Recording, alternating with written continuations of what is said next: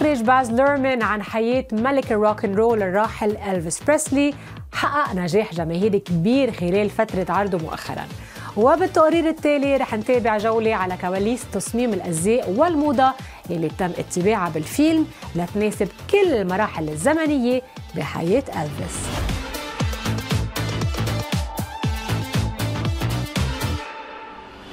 There's a lot going on down on Beale Street tonight. The place where the blues began in Memphis, Tennessee. I'm thinking about cutting it up with Hound Dog. Ooh, Hound Dog. You ain't nothing but a... Elvis, you could not get a better life to use as a canvas. Music, the looks, the fashion, an icon of all time. He's actually a symbol of culture.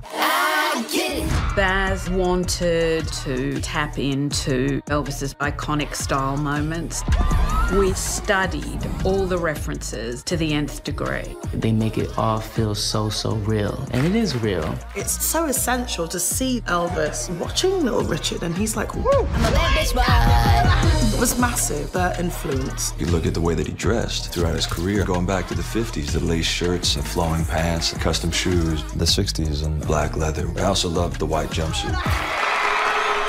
It was about finding the distinct shift